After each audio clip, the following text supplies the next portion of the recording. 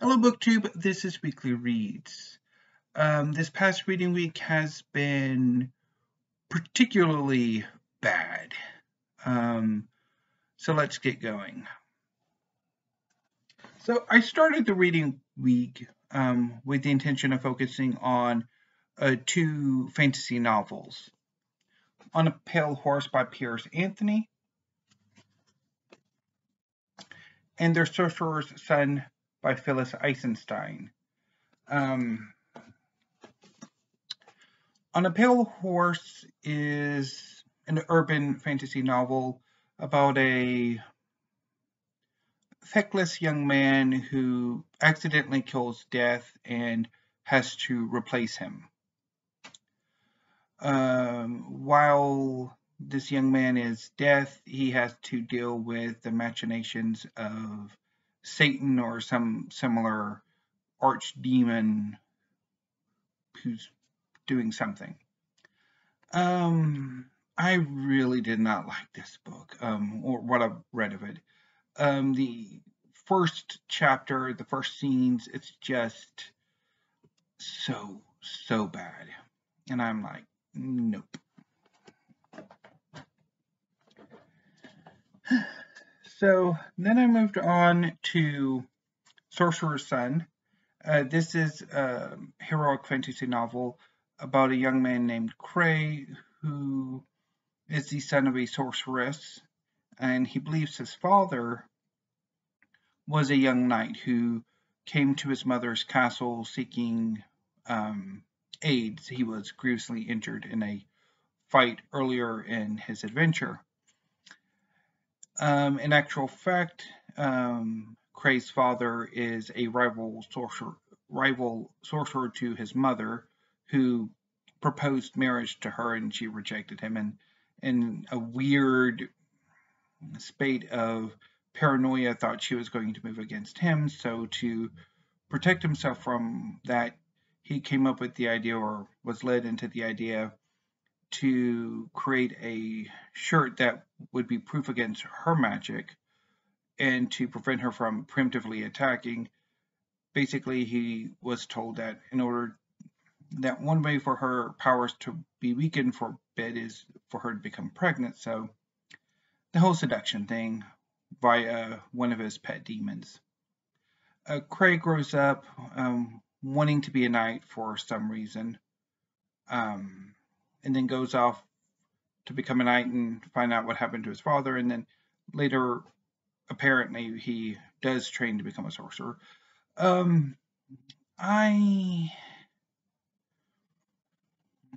mean, I guess the book is okay, except for there's one bit that royally ticked me off.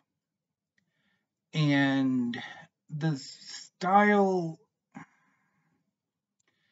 it's not really my taste. It's very reminiscent of fairy tales. And it's sort of tries to be poetic, but never quite gets there. It's that, I mean, there's this really weird style that was quite popular, it seems, in the 70s and 80s. And I just, it was okay, I guess. Although I did rather enjoy sort of the bits about the two sorcerers. Of course, that the main character is neither one of them. And just that bit of where Cray wants to become a knight, even though, except for it, just, yeah, no. So then after that, I moved on to not fantasy. I'd mentioned last week that I'd also in mind to read French novel that I've had for a few years now and haven't quite gotten to, and that is And Their Children After Them by Nicholas Mathieu, translated by William Redmore. Let me see if I can find it. Rodarmor. Yeah, Rodarmor. This is a French novel set in the 1990s. it's about two teenagers, cousins, let's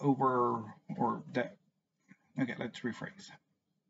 So it's about two young Frenchmen, cousins, over the course of about 6 years in the 1990s. So it starts in 1992 and ends in 1998, I think. And it's basically about them growing up. The book starts with the two cousins going to stealing a canoe so they can go to a nearby nude beach, which, yeah, doesn't exactly go the way they expect, although luckily for them they don't really have any consequences for stealing the canoe. And then it kind of goes from there. There's a party later. They steal one of the main character's father's bike. I really didn't particularly get on with it. I thought, well, the style's okay. It didn't really connect with me. And the fact that the cousin, up to the point I bailed, didn't have a name.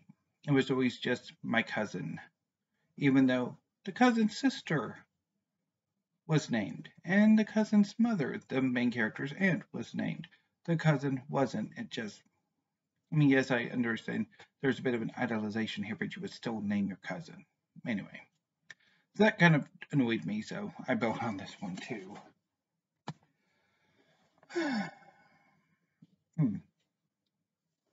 And then on Sunday, a glutton for punishment, I decided to read or try out some novels by Sam Sykes. Sam Sykes is a fantasy writer or fantasy author whose works are borderline sword and sorcery to heroic fantasy with some grimdark. So I've been wanting to read, or I've had this book for like 6 years, and I've been wanting to get to it. Well, I've had it for 6 years, and I really need to get to it, not necessarily wanting to get to it. Although I have wanted to get to it for a while because it came out in the late 2010s as part of a brief resurgence of sword and sorcery, and so I picked it up. It took me forever to finally get it, and then it took me even about as long to finally read it, or at least look at it. And that is Tome of the Undergates. This is book one of the Eon's Gates trilogy, and it's about a cast of ne'er-do-wells seeking like a magical tome or magical object. I wouldn't know because I basically barely got past the prologue, which is one of the worst prologues I have ever had the misfortune of reading. It's in the form of a diary entry, and it's the worst, the most unbelievable diary entry. It's just nobody in this world would write a diary entry like that. And certainly nobody in any fantasy world would write such a diary entry either. It's just no. And then the actual start of the story, it's so badly done. I just know.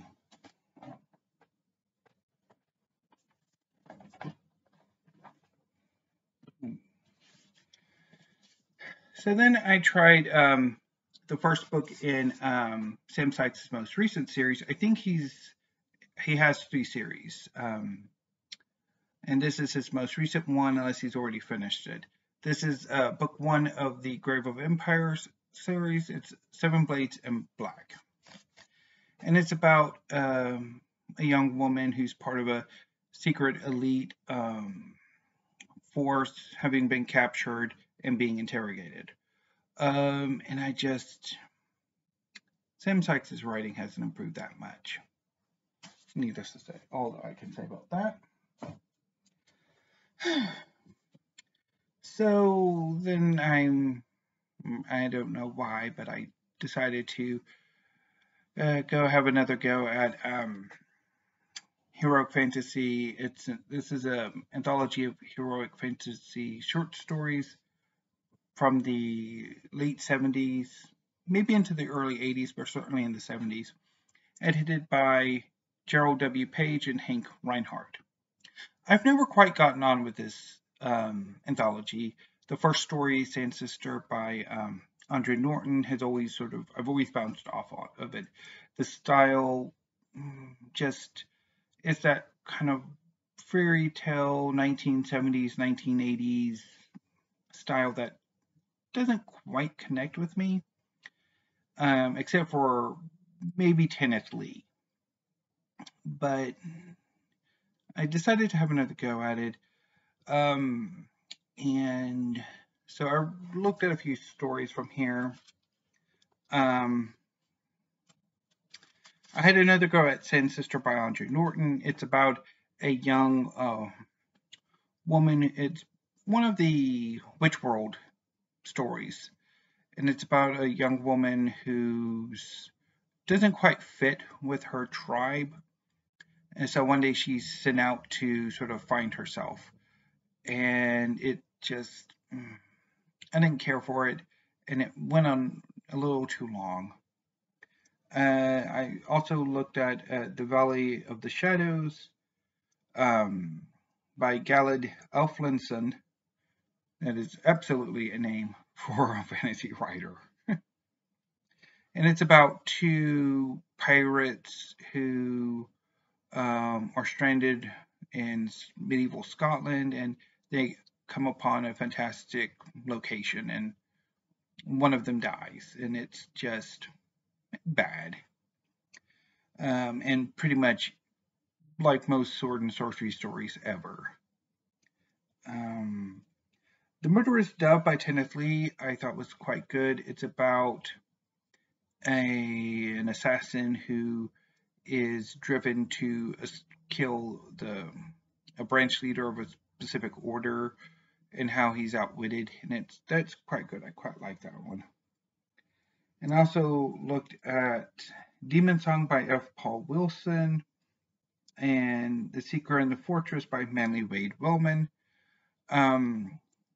Demon Song is about a barbarian who undertakes a commission to go kill a random sorcerer who's acting up, I guess. And it's just bad.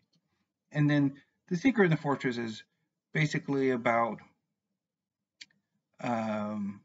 barbarian who's also a troubadour who decides to go rescue a princess from an evil sorcerer who's being besieged.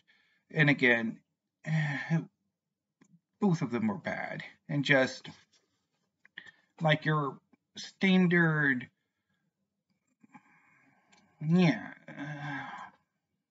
like there's no, it's just your basic fantasy story, and I'm just, that was a horrid bit of my weekend. And it got me so depressed regarding science fiction fantasy that I was sorely tempted to just purge all of them. Because as much as I've talked about the past few years, having something happened in late 2019 and through 2020 and 2021 and now into 2022 that I've struggled with fiction. And really, it's not so much fiction as it is science fiction and fantasy. There's just so few works of science fiction and fantasy do I enjoy reading now. And it's frustrating because science fiction and fantasy is my favorite genre of fiction. And while the novels and short stories that I've been reading don't really bear that out, since I'm pretty much bailing on practically all of them. But I mean, if you would look over at my manga shelves, they're all science fiction and fantasy. More fantasy than science fiction, as I prefer fantasy over science fiction. But still, I mean, it's still my favorite genre. It's still the genre I creatively think about. But it's just, I'm not getting on with pretty much anything I'm reading, and it's frustrating. And probably would bear a video on its own. And if I can ever work out how to adequately do that video, I will. But there were some bright spots to my reading week. On Monday, I did finish up the most recent issue of National Geographic, and I actually liked two of the articles in there. There's one on native sovereignty that I thought was really good, and the urbanized wildlife, that was really good as well. So that was pretty good. And I also had the brightest spot of my reading week. I read volume 1 of Hell's Paradise, Jigokuraku by Yuji Kaku. This is a seinen manga series. So seinen is aimed at an adult male audience, whereas shonen, which is the manga genre that I mostly read, is more young adult, I guess you could say. But Hell's Paradise is about a young ninja named Gabimaru, or Gabimaru the Hollow, who has been betrayed by his village of Ibagakure, and he's set to be executed. However, the magistrate tasked with overseeing Gabimaru's execution has failed repeatedly. Every method of execution, increasingly more torturous, more imaginative, fail. They've tried beheading him. They've tried burning him alive. They've tried tearing him apart by horses. They've tried boiling him, until they eventually bring in a young woman from a clan specializing in executions, a Sagiri, who finally figures out that as much as Gabimaru claims he wishes he wants to die, he doesn't really want to. He actually wants to see his wife again. And so she offers him a way out, a way to see his wife again. She offers a pardon from the shogun. The series takes place during the Edo period. But there's a catch to this pardon. Gabimaru has to travel to this mysterious island that has recently been discovered that appears to be paradise. But this paradise is very much a hell on earth. And Gabimaru and Sagiri travel with a number of other condemned criminals and their executioners to try to find the elixir of life, which is reputed to be on this island. And pretty much not all of them will survive. And I really enjoyed this volume. I thought it was, I love the artwork. I love the characters. I mean, I love the character design. Like, this is Gabimaru. I love, like, the action scenes. Right there. And this is Sagiri. So yeah, I really enjoyed this, and I'm really looking forward to picking up more volumes of Hell's Paradise in the coming months. So that's pretty much my reading week. Now, I did manage to take some time to do a few other things, and my reading week has been disrupted. So I did rearrange my library. I moved this bookcase here that my brother made over some. And then I cleaned it up, and I fixed the second shelf, or the penultimate shelf, this shelf right here, which has the sort of the brackets that my brother originally put on there didn't really hold up, so the shelf itself tended to sag. And I finally got around to putting some like stronger brackets on there with the hope that it'll eventually, the shelf will straighten out.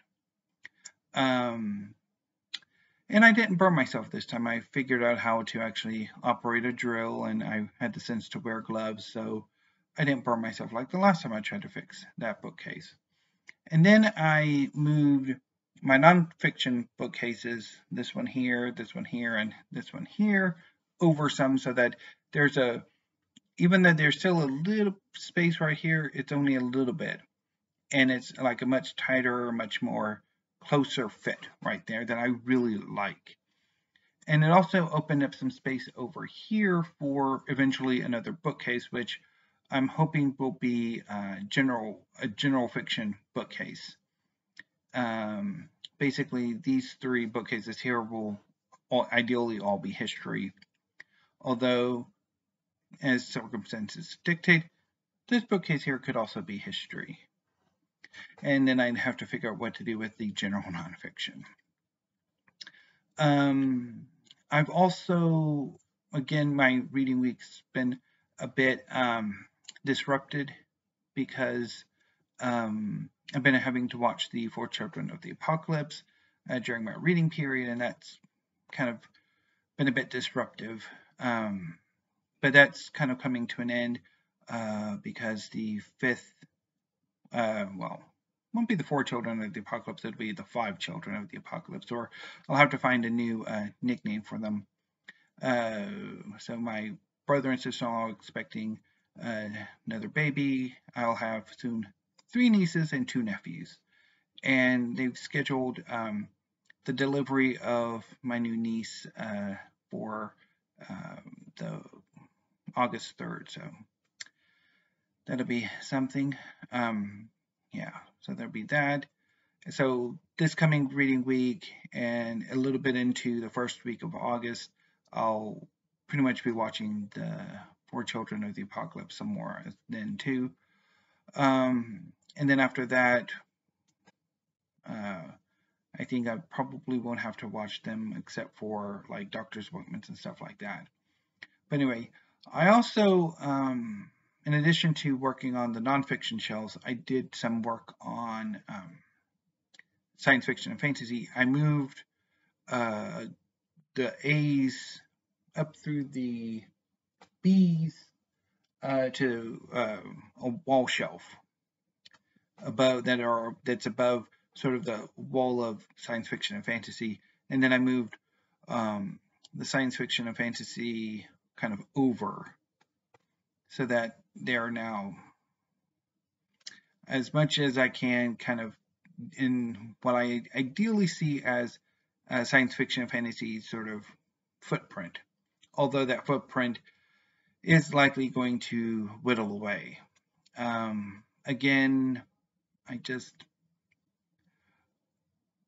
don't know what it is. It's just science fiction fantasy is not doing it for me right now. And I do need to clear out some space. And they're the most obvious candidates. So I'll probably be doing some unhaul videos once I figure out the mechanics of how I'm going to start doing some unhauling. But anyway, so that's that. And let's talk about what I'll be reading this coming reading week. I'm going to be reading some history. First up is A Veil Redemption. I'm going to have another go at The Road to Dien Bien Phu by Christopher Goscha. This is a history of the First Vietnam War, the War of Vietnamese Independence from France, and how this war kind of leads up to the more famous Vietnam War between North Vietnam, South Vietnam, and South Vietnam's patron, the United States. So I read this, or had to go at this in May, and I rather liked it, but I think the book fell victim to a meltdown I had when I was reading it. So hopefully I will have better success this time. And after I finish The Road to Dien Bien Phu, I'm planning on reading 1177 BC, The Year Civilization Collapsed by Cline. This is the history of the event that saw the collapse of the Bronze Age. And I've been meaning to get to this book for quite a while. And I'm really looking forward to reading it because the Bronze Age is one of my favorite periods of history. I wish there were more books on it. So that's what I'll hopefully be reading this coming reading week. So for this coming last week of July, there are a number of tag videos I would like to do. There's particularly one going on about penguins. There's one about books you really want. There's a Stranger Things tag, and a few others. So there's quite a few tags I want to get to this coming week. I also would like to contemplate my science fiction and fantasy collection and really sort of do a deep dive into what exactly it is that just isn't working for me anymore and why that is. And also beginning to the process of, I think, clearing out a not insignificant part of my science fiction and fantasy collection. How much that is, I don't know, but we'll see. Although I have to say, not a whole lot of what's coming out science fiction fantasy wise has appealed to me, but anyway.